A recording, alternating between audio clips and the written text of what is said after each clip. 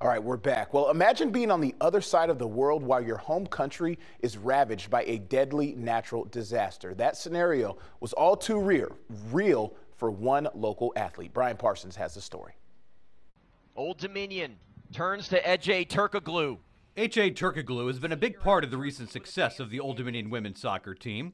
Winners of back-to-back conference championships, Turkoglu chose to attend college in Virginia, more than 5,000 miles away from her native Turkey. I was so nervous. I was like, how I'm gonna do that? Like, how I'm gonna be able to play here, how I'm gonna live here. You just need to watch her games. You know, she's probably been the most talented player that we brought here so far.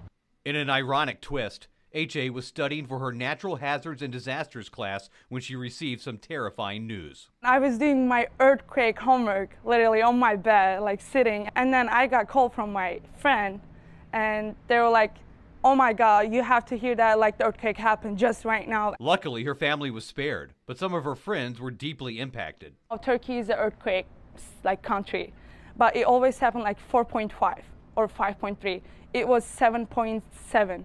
The death toll is up to 41,000, and with family and friends so far away, Ece, with the help of her ODU soccer family, decided to help from afar. I contacted Angie first. I was like, I want to do something to help, like to Turkey. From there, my first thought is Ece okay? And then how can we help? How can we help her family? How can we help Ece help her people? Next day, they were bringing the sweatshirts, like jackets, coats, like hand warmers, like headbands, like everything, and then even like socks, like baby socks. Like we had like the baby socks here.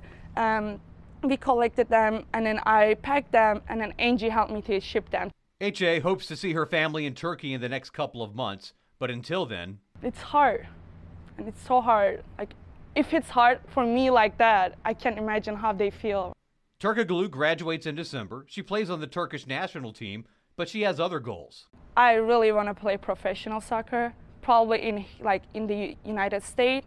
If it won't work out, like I'm gonna go to play in Europe.